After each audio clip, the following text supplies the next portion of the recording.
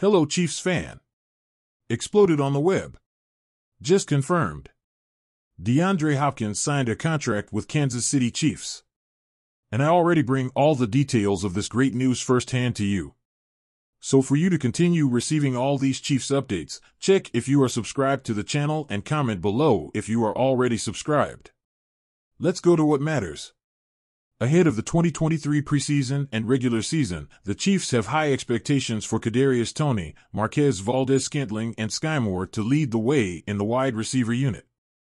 Additionally, they have second-round rookie Razy and veteran Justin Watson to serve as added depth.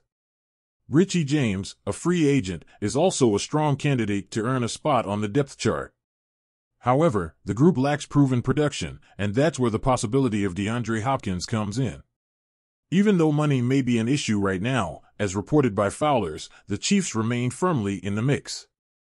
The door is still open for things to change, especially in this coming month. Insider Jeremy Fowler recently provided an update on Kansas City's interest in the services of star free agent DeAndre Hopkins. Although Hopkins visited the Tennessee Titans and New England Patriots, he has yet to indicate his final decision on his next NFL destination. However, as mentioned by Fowler, the Chiefs kept in touch with Hopkins and expressed interest. The challenge is in the financial aspect, as the team is tight on the salary cap. One possible solution would be to extend defensive tackle Chris Jones' contract, which would free up some money to pursue Hopkins more aggressively.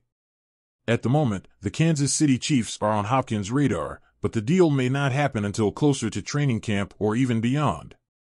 Other teams, such as the Titans and Patriots, are also in contention for the player.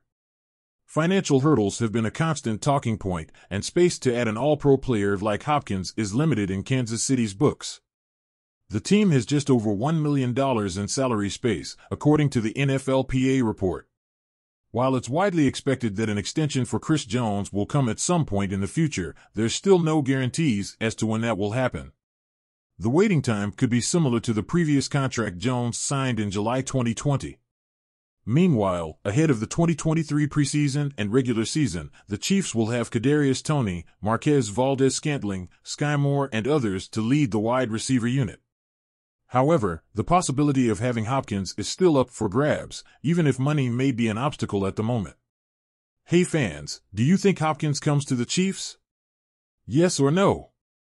Leave your opinion in the comments below and let's discuss about this subject, because this is very important for Chiefs. Don't forget to subscribe to the channel to continue receiving the latest Chiefs news. And leave your like on the video to strengthen the channel. I update you anytime with the latest Chiefs news.